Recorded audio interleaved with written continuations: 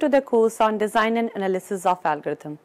I am Dr. Shelly along with my colleague Dr. Prasenjit Das from Chitkara University, India. I'll take you through this course on Designing and Analysis of Algorithms. Now, I will take you through the tour. In this course, we will learn about what is an algorithm, why we need an algorithm, its efficiency, and the different strategies which are used for designing the algorithms, and along with the summary.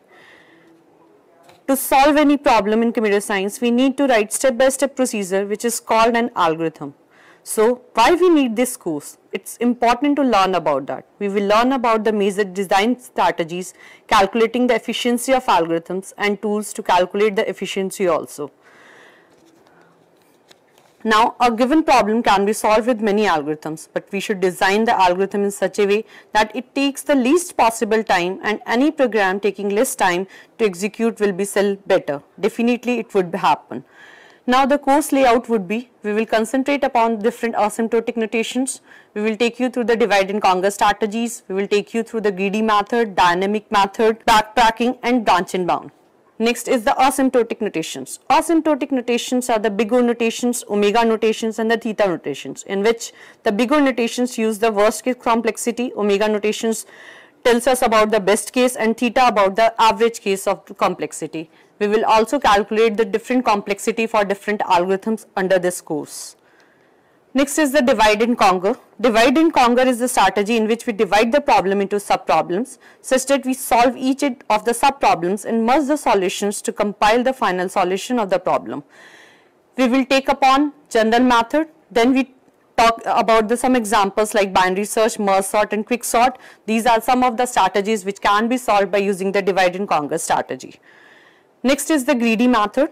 In the greedy method, we try to get the optimal solution as hit and trials, trying to hold on to the maximum inputs in one go.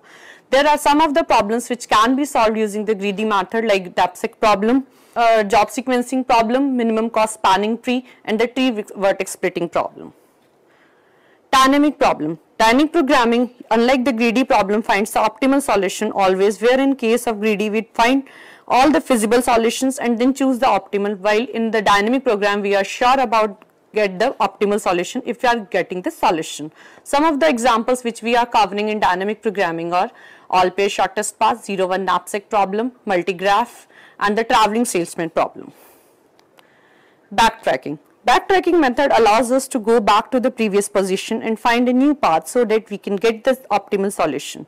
There are some of the problems which can be solved using the backtracking, like sum of subset problem, N-Queens problem, graph coupling problem, and the Hamiltonian cycle problem. Last one, branch and bound. Branch and bound is a systematic method for solving optimization problems. Branch and bound is a rather general optimization technique that applies where the greedy method and the dynamic programming fails.